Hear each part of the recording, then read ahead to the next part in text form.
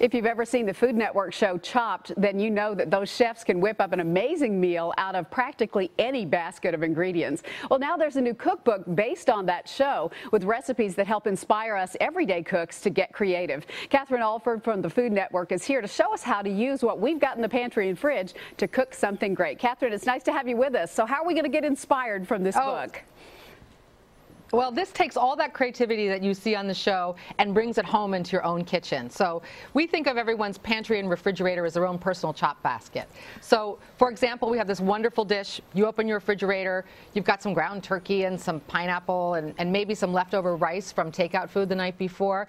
So we make a delicious recipe for Thai lettuce wraps. It's a one-dish meal. You take it, your head of lettuce, and you just stick it right in there. Wonderful little spices, the brightness from herbs and a little bit of that pineapple snap in there, and then you've got like sort of a Thai taco that you can share with your family. It's easy, healthy, delicious, and fast. That really looks easy. How do we get beyond using a recipe or having to have, a recipe where we go shop for all the ingredients and just getting creative in our own kitchens?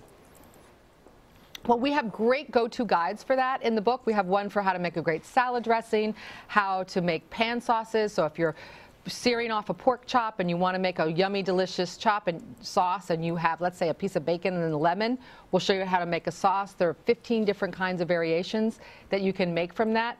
So the goal of the book is really to get you to feel free and creative in the kitchen.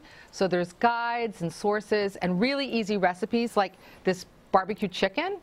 And this is all just done with ingredients that are right on the refrigerator door.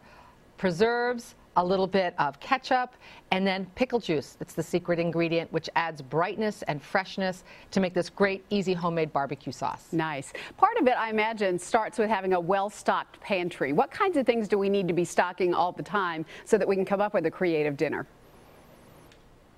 Well, you don't have to go crazy. You just need to really start thinking about some basics.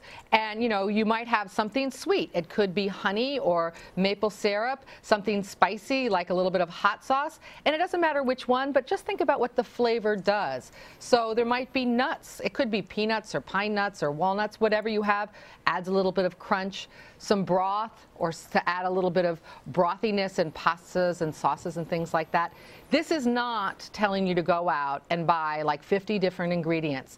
Yes, that would be easy, but this is not what that's about. This is taking the basics that everyone has in their pantry and making delicious meals like these great pretzel-coated sliders. We use pretzels to make a great crust on the outside, and it just adds a really fun twist to a classic dish. That sounds great. You must have the most amazing job overseeing all the culinary projects for the Food Network. What's your favorite part? Eating. Yeah. I eat all day long, and I eat all this delicious food. It's just really fun, and the teamwork that goes from the team there, we have over 200 years of culinary experience that went into this book, and it's just passionate, and food should be fun, and we have a tremendous amount of fun in Food Network Kitchen. Yeah, you sure do, and we love watching it. Thanks so much for being with us today. It's been great, Meryl. Happy cooking. Thank you very much. I think you're going to love this cookbook. It's called the Chopped Cookbook, and it's available wherever books are sold.